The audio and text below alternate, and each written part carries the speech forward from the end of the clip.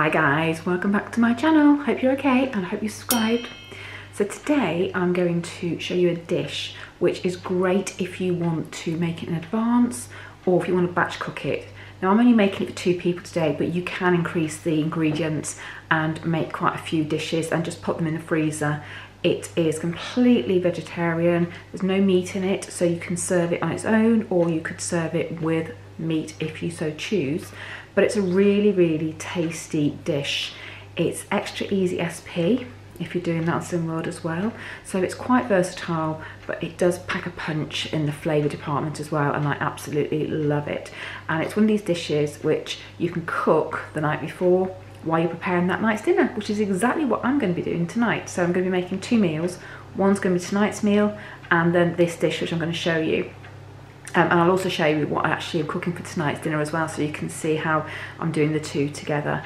Obviously I won't take you through how I'm cooking tonight's dinner because it's not going to be that inspiring, but I'll show you the end dish. Okay, so let's stop talking and let me show you what I'm doing. So first of all, I have heated my oven just to get it warm, because what I need to do is cook my aubergines.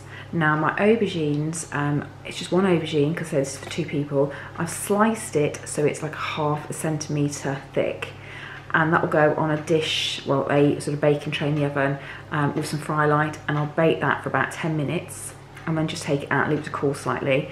And then I'm also then in the meantime going to cook an onion which I have chopped. And I'm going to fry that off in my Berghoff pan with no oil, along with some garlic, okay?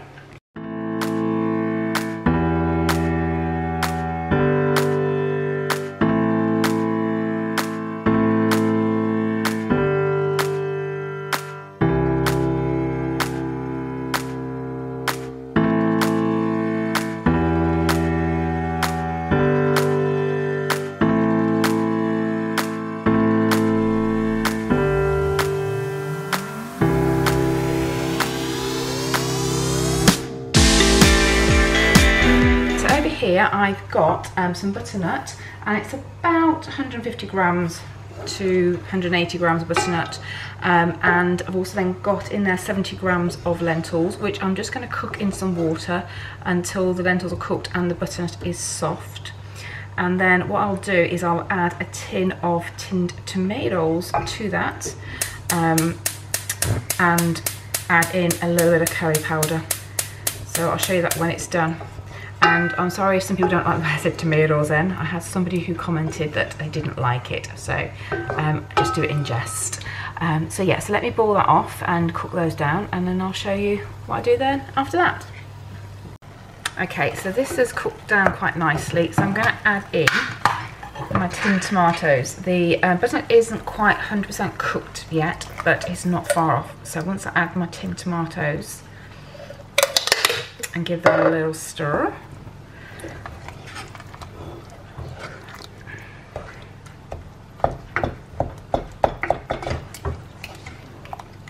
the rest of the butternut will actually cook down just nicely. You know when it's cooked because you can literally mash it. Maybe you can see that. Okay, I'm going to add to that my onions. And see my garlic went in here as well.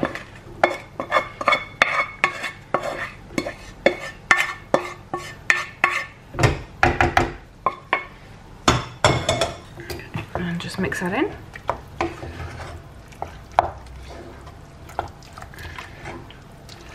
And I'm just going to add a little bit of curry powder just to give it a flavour. I don't want it too hot or spicy, because it'll lose everything else that I want in it. But just about a little teaspoon worth has gone in.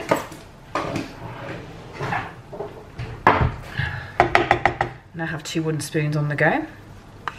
We use the one with the curry powder on. Okay, and I'm just going to cook that for another 5 minutes. I am going to add a bit more water to it just so that it doesn't start to stick to the pan. It shouldn't do, these are my Berghoff pans, but you never know. Okay, there we go. So let's just leave that to cook down.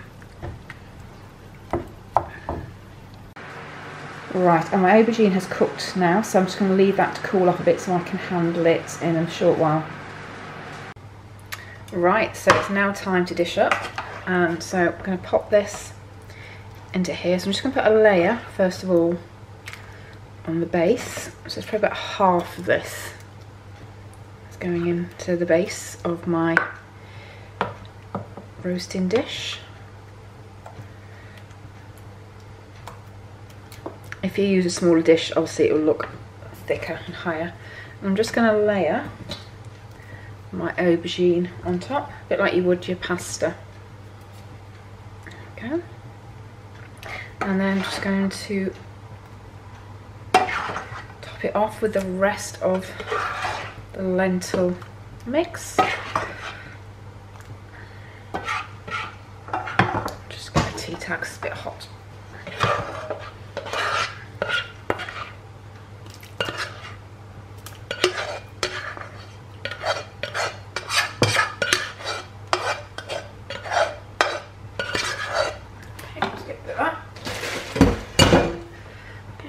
And then just make sure that layer is all covered, which is perfect.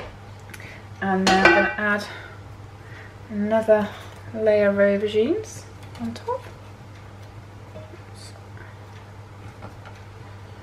Perfect. Okay, and then I'm going to top this off with some grated cheese. Now you can use any cheese you prefer, mozzarella if you want. I've just got very extra strong mature cheddar here. If you're on slim rule, then make sure you weigh it out. There isn't 2 healthy extra A's here of cheese, so I know it's absolutely fine. And so this will do for 2 people, definitely. There we go. And I'm just going to pop that in the oven to bake until it starts to bubble and the cheese is nicely browned on top. And here we go. So this is all ready for tomorrow night.